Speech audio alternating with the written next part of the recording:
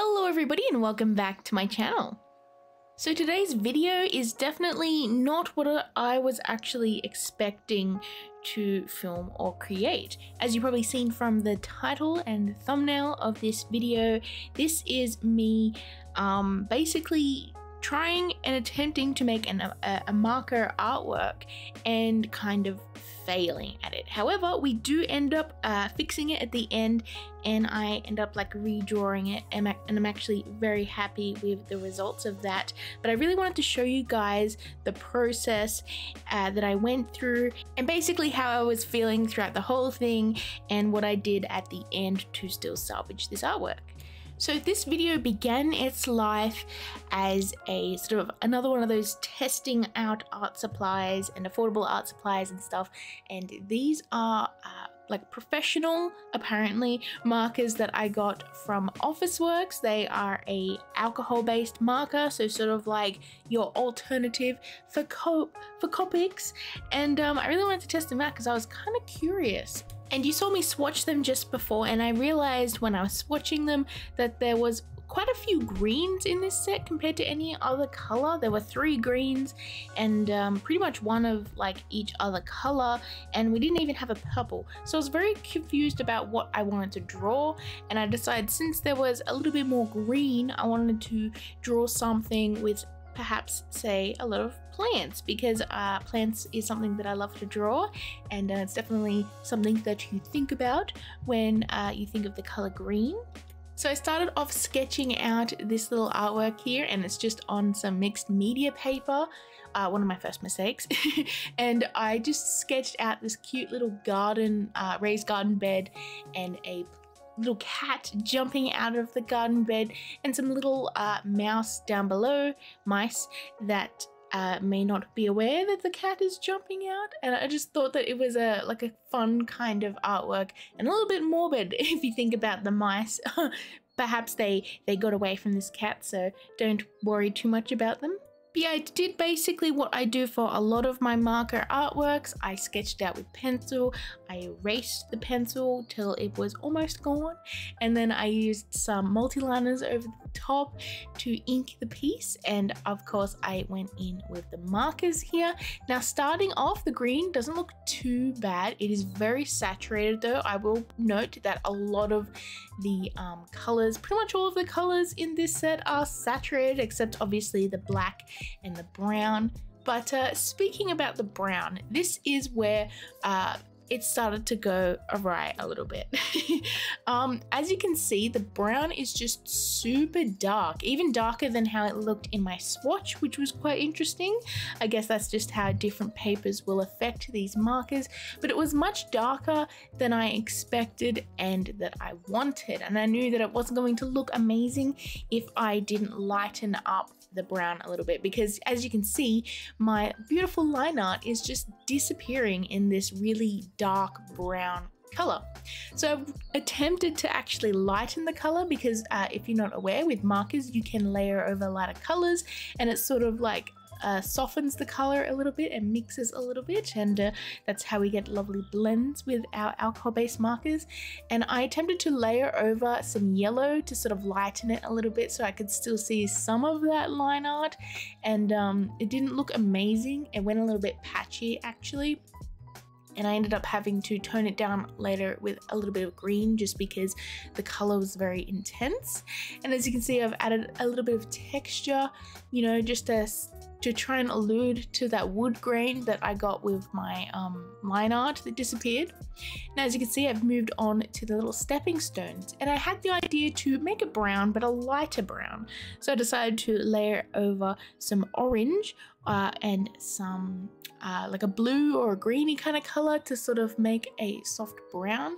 And you can see where my next mistake was basically layering those colors. I don't know why, but the marker ended up bleeding so much out of the lines when I started layering one color over the other, and I was very confused about that because I don't usually get that problem with COPICS too much.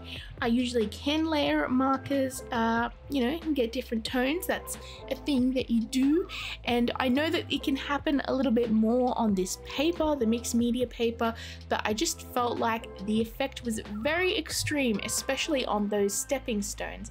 And after I ended up adding in like other parts like the plants and stuff, I just really didn't like this artwork anymore, and I felt like it just didn't look good and the colors were just wrong, and I felt like I kind of failed a little bit with it.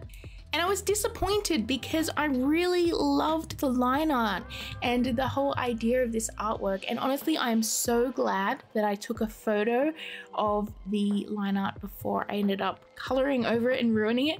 And I decided, you know what?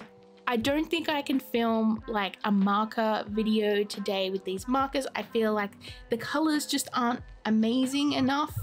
And I guess it's like kind of a test for these, but I feel like the pack that I did get, I probably didn't get enough markers to end up making, you know, a good artwork, which is something to say about the actual art supply company. They really should have thought a little bit more about the colors that they were putting in these sets, because you need to be able to actually buy, you know, a set and be able to make an artwork with them without having to buy multiple sets to, you know, fill up your colors. I feel like you should be able to just pick a set and be able to make artwork, and that's why those markers are, you know, together in a set. I don't know, it confuses me a little bit. But I was determined to, you know, make this artwork a thing and give it justice, because I really loved the idea and the design. I just didn't like the execution. So I got that actual little photo that I took, and I'm so glad that I did. I imported it into Procreate and I drew over the top to turn this into a digital artwork, because I really wanted to see this artwork in its full glory, and I'm so glad I did that, because this is where it actually gets really fun. And I ended up playing with a lot of colors, and I ended up mixing, like, you know, ideas around, and I got something that turned out very cute. So as you can see, I have changed up the art style a little bit, and I kind of subtly fixed the look on the cat's face to make it look a little bit more natural. The eyes were just a tiny bit wrong, and I decided I wasn't going to use line art for this. I wanted to go full head on into the digital art style and make this a sort of like a digital painting. And I ended up just having like blocks of color for each of the items, and then I went over and I added texture and shading to each of those items. And instead of having line art, I just sort of like defined the shadows and made it look like a really nice little lineless art style. And I really love the way that I colored the cat as well. I feel like I just you know, made it a little bit more subtle and natural looking, instead of that fluoro orange that was the only color that I could think of using in the marker set. And it's funny looking back on it, because the colors that I actually used for this cat, I didn't realize at the time, but now that I'm looking at it, it looks a lot like Simba from The Lion King, and honestly, I love that so much.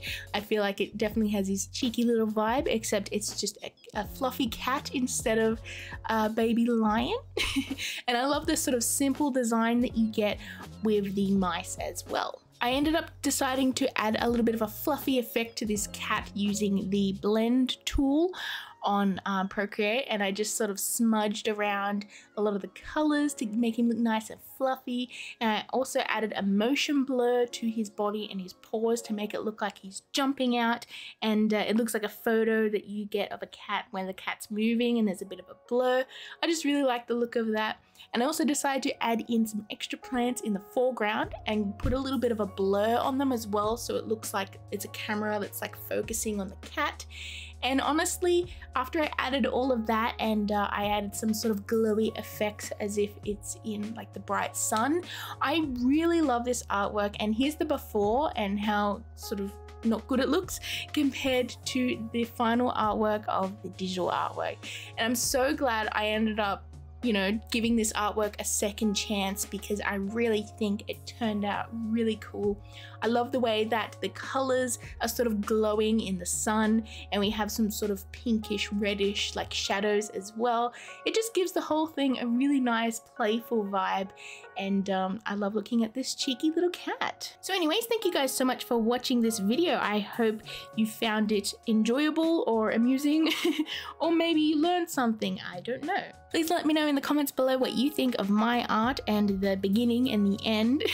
And I hope you're all having an amazing day. Please stay safe out there, and I shall see you in my next video. Bye everyone.